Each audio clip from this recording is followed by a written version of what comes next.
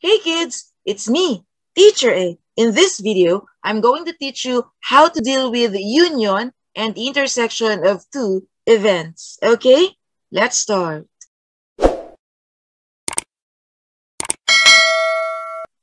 To discuss union and intersection of two events, we're going to consider several examples in this video.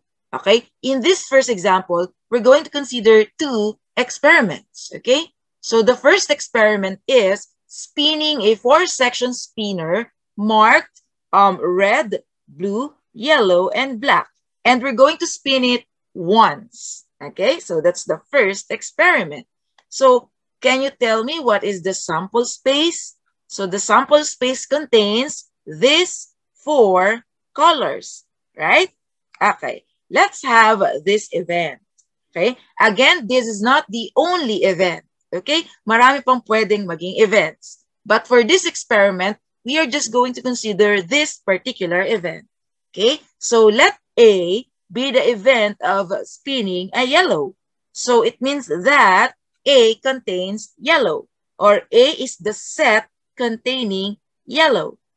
Okay, this is the second experiment. Tossing a 5-peso coin once. So alam na natin to, no? So if I ask you to give me the sample space, it contains this, okay? A head and a tail, all right? Okay, now let's consider this event. Let B be the event of getting a head, okay? So obviously, our B is the set containing a head, all right? Okay, now we're going to get the union and the intersection of these two events, A and B. Okay, so let us recall. Now, let us take the union of these two events. Okay, ito yung symbol na yan. Okay, A, union, B. How do we get the union? Pagsasama-samahin nyo lang lahat ng mga elements ni A at ni B. Okay, so how do we do that? Ganito. Okay, so A union B contains yellow and head. Okay, what about their intersection? Okay, ito naman yung symbol natin. A intersection B. So ano bang ibig sabihin ng intersection? Ang ibig sabihin yan, you're going to find common elements. Yung pareho silang meron. Pero if you check, etong A, yellow ang element niya. Yung B, head. So, wala silang common. Okay? So, therefore, yung intersection nila contains nothing. Wala. Okay? We have a special symbol to denote a set that contains nothing. Eto. Okay? Yung parang zero na may slash na ganyan. Okay? Ang tawag dyan, okay? Ang tawag sa set na walang laman is an empty set. Pwede rin siyang tawaging null set or void set. Okay? So, let's have another example. Okay? Let's consider this experiment. Rolling a die twice. Okay? So, dalawang beses niyo siya i-roll. Okay? So, can you imagine the sample space? Okay? Sa unang roll, we have 6 possibilities. Right? Sa pangalawang roll, we have another set of 6 possibilities. To get the sample space, di ba, we need to list down all the possible outcomes. Pwede kayo gumamit ng tree diagram, but for this particular example, I think a tabular method is the best way to list down all the possible outcomes here. So here are the possible outcomes if you roll a die twice. Okay, how do we interpret these outcomes? Okay, kuha tayo dito ng isa. Kunyari ito, 2, 1. So sa first roll, you get 2 dots. Okay? Sa second roll, you get 1 dot. Okay? So if you count all the outcomes, we have 36 outcomes. Okay? It's 6 times 6. Now, let's consider these 2 events. Okay, the first event is the event of getting equal dots. So if you check our sample space, eto sila. Yan. So event A contains the following elements. Now let's have the second event. Okay? Let B be the event of getting a sum of A. Okay? So, wag niyong iisa-isahin tong i-add. Okay? Ang dami niyan. Ang gawin nyo, ganito. Mag-start kayo sa 1. Okay? Anong kailangan kong i-add sa 1 to get an 8? Diba? 7. Okay? Eh, wala naman tayong 7 dots sa die, right? So, hindi pwede ang 1. You move on to 2. Okay? Anong i-add ko sa 2 to get 8? Kasi, di ba, sum is 8. Okay, it's 6. So, pwede to. 2, 6. If you add them, you will get 8. Now, you know that 2, 6 is an element of B. Okay? Kunin nyo na rin yung 6, 2. Ito. Okay? So, yan. Okay? Kasi pag pinag-add nyo yan, you will get 8. Okay? Ano pa? So, tapos na tayo sa 2. Move on na tayo dito sa 3. Anong i-add mo sa 3 to get an 8? 5. So, pwede to.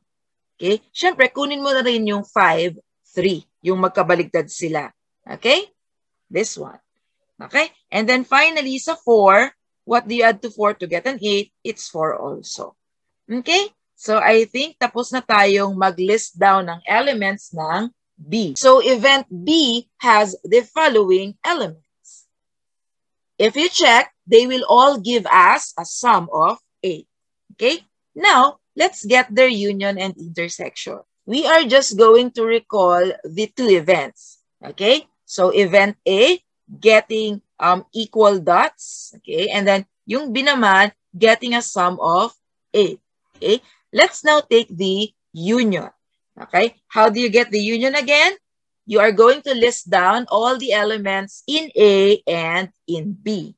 Okay? So, una, i-list down muna ninyo lahat ng nasa set A. Ganito. Okay? So, kinopya ko lang lahat ng ito. Okay. And then, kay B naman. But you have to be careful. Bakit? Kasi tingnan nyo to. Kapag meron na, ito, 4-4, nasulat nyo na yung 4-4 kasi ito siya, ayan. Okay? Kapag nasulat nyo na, hindi nyo na kailangang isulat ulit. Okay? So, you don't repeat elements. So, that's why, ang idadagdag ko na lang dito sa union ay 2, 6, 3, 5, 5, 3, 6, 2. Eto. Now, we get the intersection. Okay? Ano yung intersection? Common elements ng dalawang given sets. And obviously, eto siya, oh, 4, 4. So, the intersection of A and B contains 4, 4. We have a special name for a set having one element only. Okay? Isa lang yung laman. It is called a unit set or a singleton. Alright? Okay, let's have another example. Okay? Para mas ma-embrace ninyo ang union and intersection of two sets. Okay? Let's have this experiment. Choosing one of the 7 lakes of San Pablo, Laguna. So, eto sila. Okay, pito yan. 1, 2, 3, 4, 5, 6, 7. So, if I ask you to give me the sample space has 7 elements. Eto. So, I listed down all the lakes in alphabetical order. Again, the order does not matter in listing down all the elements of a given set. Okay? Kahit mag-jumble-jumble yung mga elements, okay lang. Pareho pa rin yun. Okay? I'm just going to write again here the sample space. Okay? So, it contains all the 7 lakes of San Pablo, Laguna. Now, let's consider these events. Okay? Event A is choosing a lake that starts with the letter P. If you check, we have 2 lakes here that start with the letter P, Palakpakin and Pandin. B is the event of choosing a lake with 6 letters. Okay? So, pwede nyo namang isa-isahin i-count ito. Okay? And then you'll see Pandin is the only lake that has 6 letters. Okay? Yan. Okay? Now, we get the union and intersection of these 2 events. Okay? So, let's have A union B. So, all you have to do is to combine all the elements. The union contains these 2 lakes, Palakpakin and Pandin. Okay? Now, we take the intersection. Okay? Meron ba? Meron ba silang common element? Meron bang pareho silang element? Yes. pandin. So this set contains pandin. Now, if you look closely, yung A union B is exactly A. Yeah? Tapos, yung A intersection B is exactly B. Kita nyo? Okay, ganito yon. If you have two sets, okay, tapos, di ba, this is the bigger set kasi mas madami yung laman niya. This is the smaller set. Kapag yung smaller set properly contained doon sa bigger set, ibig sabihin nun, lahat ng laman ng smaller set na kay bigger set. Yun ang ibig sabihin ng properly contained. Okay? So, if you have that situation, yung union nila is equal to the bigger set. Ito. And their intersection is equal to the smaller set. Okay, I think that's it. I hope you learned something from this video. Please don't forget to like this video, share this video to your friends, and please subscribe to my channel for more videos like this. Thank you for watching. See you in my next video.